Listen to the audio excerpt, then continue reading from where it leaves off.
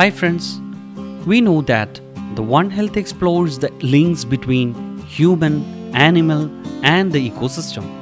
Today, we have with us Dr. Julie Garnier, the co-founder and trustee of the prestigious Odyssey Conservation Trust.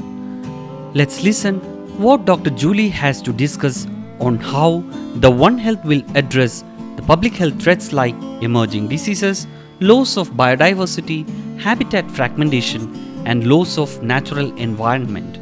Over to Dr. Julie. Well, I think if we want to talk about One Health, biodiversity, conservation, and the future of our planet, I think we need to realize how much damage first we've done to nature, how we've used and abused nature, and destroyed a lot of natural systems that existed to satisfy our needs. And we've destroyed a lot of forests, we've damaged rivers, building dams, we're building cities obviously, and that's indispensable. And now we're finding ourselves with incredible health issues on a global scale. And whether it's non-communicable diseases such as obesity, diabetes, and a lot of problems. And at the same time, we're realizing we haven't addressed the major issues of poverty and all the suffering that still exists in some parts of the world. In a way, we're also realizing that we're seeing a lot of new diseases emerging, and new diseases which have emerged, and we're seeing Ebola, we're seeing avian flu, we're seeing emerging infectious diseases which are threatening the planet at a global scale. And that's where the One Health movement came up. But I think now we tend to see One Health with a narrow eye of just zoonotic diseases. And the problem with that is that we're looking at what can emerge being bad from nature, when we actually need to realize that all these pathogens are also emerging because we've lost the diversity of nature, because we've destroyed habitats, because we're encroaching on natural habitats. And now I think there is a realization that biodiversity can bring so many benefits to health. But actually looking back fundamentally, our health is completely dependent on biodiversity.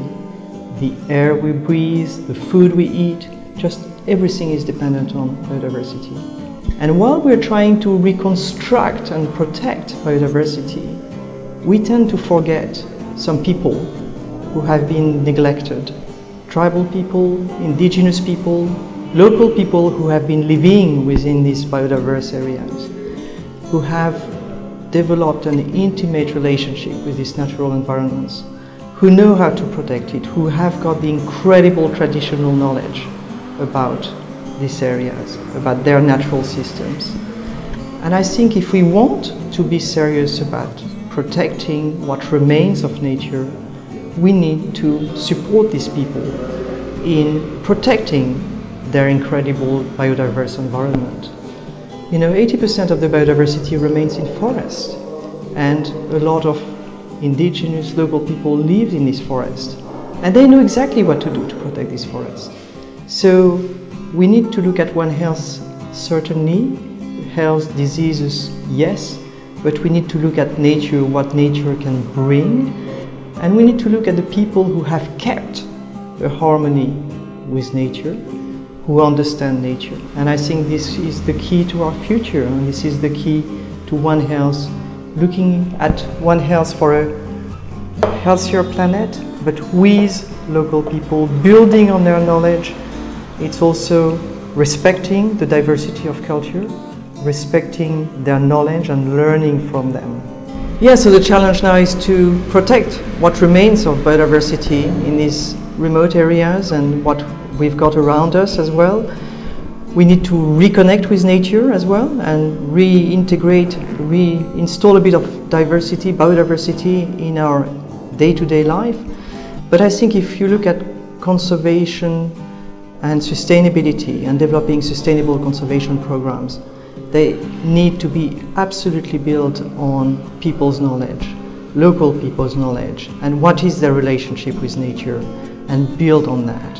And of course, quite often these people are suffering from different health problems, but actually what is their view of happiness and health? We need to help them, support them in improving health, in accessing basic needs, and there is no doubt about that.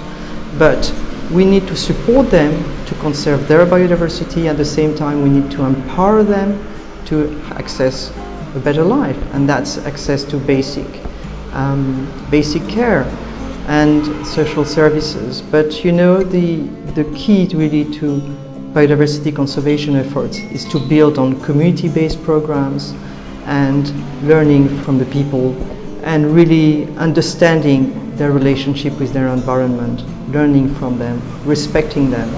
Well, I was very happy and lucky to be able to spend some time with Cohort and Dr. Prejit and his team, and it's really very nice and impressive to see the work that is being accomplished. I mean, first, trying to bring the concept of One Health into vet schools is really important, and that's what Cohort has managed to do. Thank you, Dr. Julie, for enlightening us on how the biodiversity loss and ecosystem damage can impact on public health. We also have learned how the One Health interventions could create societal impact to address the threats at health-biodiversity interface. We'll meet with a new topic next week. Thank you.